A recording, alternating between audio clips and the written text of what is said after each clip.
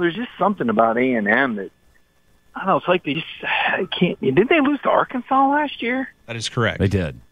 Didn't they beg out of a bowl game? They did. I mean, I guess I just wonder a little bit about the backbone of the program. I just wonder about the backbone. I wonder if their kids really love A&M or if they're there for, whatever other reason. NIL, right? I mean, I'm top 20 education. Lord, I don't want Jimbo to hold a press conference calling me out tomorrow. I better not say anything. But I just don't know if A&M's got that vibe yet.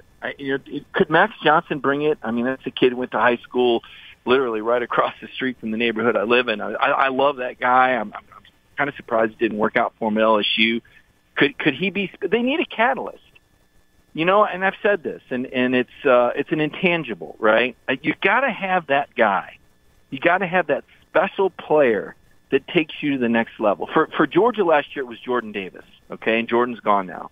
I think for Bama, I think we'd all agree that Bryce Young is just, I don't know if he's from this planet. I mean, the kid has got so much poise, the accuracy. It just doesn't make sense how a guy that size could play so big. And I don't know what to say about Bryce. He's just on another level. He's everything he was supposed to be. I was wrong about him. I didn't think he could get through last year, but he's just such a fantastic player. He's that catalyst. Will Anderson, catalyst.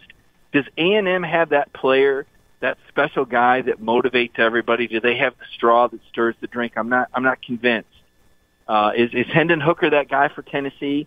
That fan base is powerful. I think probably the most active fan base in the league. Yes, even more so than Bama and Georgia. The whole town, the whole state's behind them. They're changing state laws to let collectives talk to recruits. I mean, they're doing everything they can up there to win, and that's powerful. Could they catch?